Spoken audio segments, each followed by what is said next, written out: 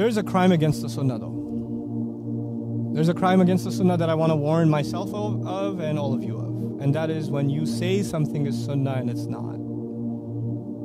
Or when you say something is sunnah but you don't really understand how and when that sunnah was established.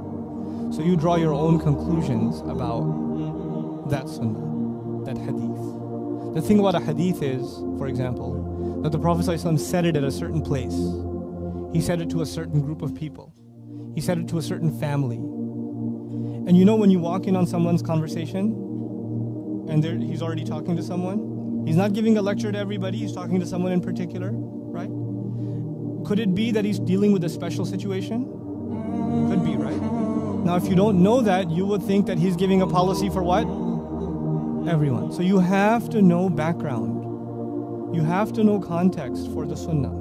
You can't just read the translation of a hadith and say, I know what that means. I know how to apply it. Because that's also unfair to the sunnah of the Prophet ﷺ. It's unfair to not know how it was applied, how it was meant, you know? And so this is actually a big danger because people will make you feel guilty you're not following sunnah. You're not following what it says right here in Bukhari, right here. But when you ask the question, when was this said? Who was this said to? How was it understood? How was it acted on? What are the other subject matters on this same hadith? How do you do it? You know, when I got into this subject, I noticed I don't go on Facebook and Twitter or whatever. I'll just post something beneficial or something, or my team will do it. I don't have time for social media personally. They do a good job, alhamdulillah. I think. I don't know. You know. But so once in a while, they'll send me some things that people ask, and people say, how come you never talk about hadith? I get a lot of that. Why do you only talk about Qur'an? You know why I do that? Because I love the sunnah so much that I'm scared to talk about it, something that I don't fully grasp. When I have a question about a hadith, I literally fly. I'll take a flight to a muhaddith and sit with them and ask them. Because I want to understand it properly. Because it's happened too many times in my own life. When I was learning about Islam, I learned about a hadith and I sat in a halaqah and somebody explained it to me and I thought I knew what it meant, and later on I found out that was completely wrong.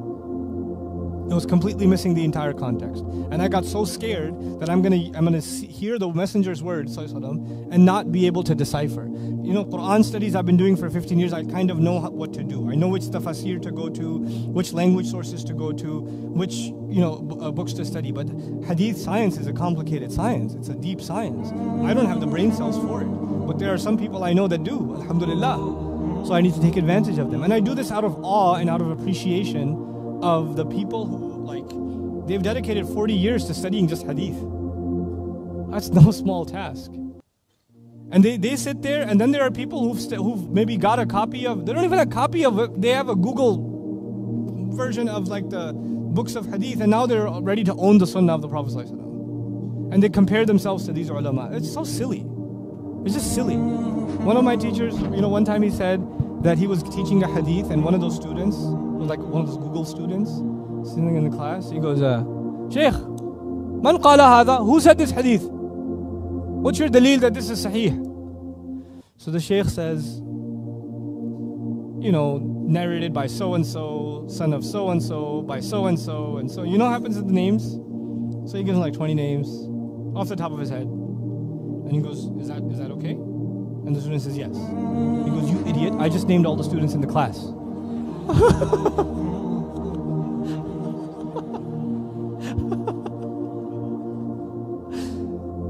People want to feel like I got the authentic daleel. You don't know what you're talking about. You don't know. It's so hard for people to accept what they don't know. It's so hard. I have, may Allah not make me from those kinds of people. I have no problem accepting what I don't know. And I'd rather go ask someone who spent their life studying this stuff.